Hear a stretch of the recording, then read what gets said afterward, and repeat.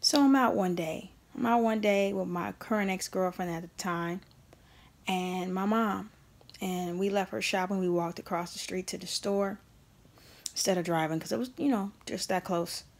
And so this guy comes up to her. He's trying to talk to her. And I was always raised that when grown folks are talking, you say, "Excuse me." That's how I was raised. So I don't understand how that turned into something backwards. Like, seriously. So I was going to ask my mom, did she want this particular drink? And I said, "Excuse me, Mom." And she interrupted and says, "Don't call me Mama. Don't you see this man is trying to talk to me?" And a look of disgust and embarrassment, not only in front of my ex-girlfriend that she did this, but there were several people in the store. So I was embarrassed and I was hurt. I just feel like after you say something like that to somebody, what else can you really say? Did you not even thinking about me, so I can't call you mama? First, I'm not alive to certain people. There's people that don't know I'm alive until they meet me, and I look just like you. Now it's turned into a whole nother demon. Don't call me mama. What the hell? Sometimes people can take you through levels of stuff. Sometimes people can make you reevaluate how you were raised by the things you were taught. I was taught to be respectful and say hi, yes ma'am, no ma'am, be respectful to elders, all those good things, stuff like that. So to have to reevaluate that, and now you want me to call you mama because a man is trying to talk to you? That was the first time it happened. It happened again. We were in the grocery store. We were actually in Ralph's, and it was around Thanksgiving time. And it happened again, and I was asking her about these certain cans, and I'm going to put a video up on my food channel, but I mentioned something about cans and shopping, and how to really evaluate a can, make sure it's not bent, and you'll see why when you see that. But I always just fill in the can and make sure the can doesn't have any bends, bends in them. I'm gonna go ahead and tell you why. My grandmother, last thing I saw my grandmother eat was a bent can of peaches, and I was 11, and this is my mom's mom. Okay, my grandmother was like pretty much my mother as far as I'm concerned. Period. That was my best friend. That was my mom. Okay, and that's the last thing I saw her eat at 11 years old, and then the next following day she was gone. So that stuck in my head.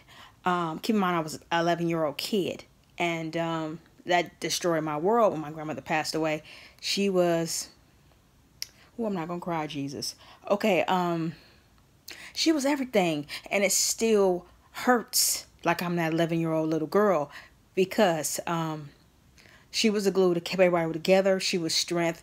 You would never, if you saw my grandmother around me, my brother, my cousin, you would never have to dispute or even have to question if she loved us. You knew it automatically. And I miss her. I miss her in my soul. I do. My grandmother was that rare diamond that you can't obtain. She was the best woman I know. She was my hero. And I cry about it a lot. I can't say I don't because I miss her. I really do. I miss her. But I'm going to try to focus and stop crying and get back to what I was trying to tell you. So, give me a second. I'm not going to ever apologize for my tears. Because we all have a right. Men, women, whoever you are, we have a right to show our emotions, express our emotions, and we have a right to let them come out. I think crying is good for the soul. So as I was getting ready to say, I was filling on this bent, making sure that I was filling on this can to make sure it wasn't bent. And I just told you why. And this guy was trying to talk to my mom. And like I said, I was raised when grown folks is talking, you say, excuse me. I'm only going by what I was taught by my mama. Okay. So this guy tried to talk to her and she said, "Don't call me mama. Don't you see this man trying to talk to me?" And it's interesting when people say stuff, how they forget it, but you don't. Because it has effect on you. It has effect on you like my damn tattoos. They're there. I will always see them. They're vibrant. You know what I mean? They are present in my life. They're something that might be faded. It might need to be redone, but it's there.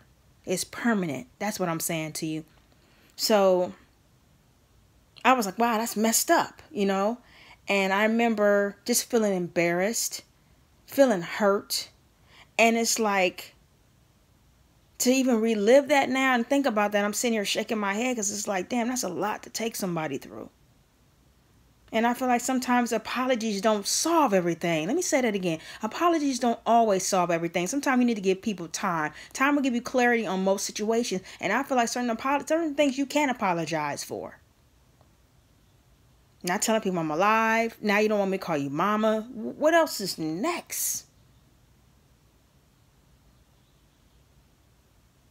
Looking at me, talking to me in live, looking at my videos, whether I'm in front of the camera or not. You think I went through any of that?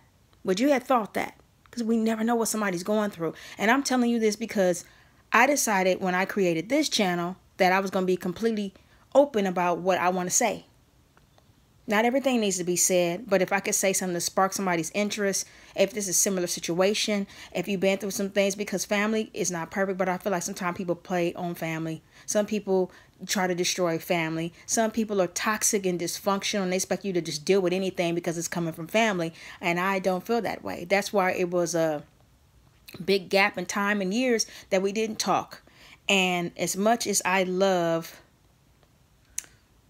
my family, and I do, I sometimes get a reminder of why I left them alone in the first place. And I'm going to leave it at that. You drop your comments, your thoughts, your experiences, and let me know how you feel about this.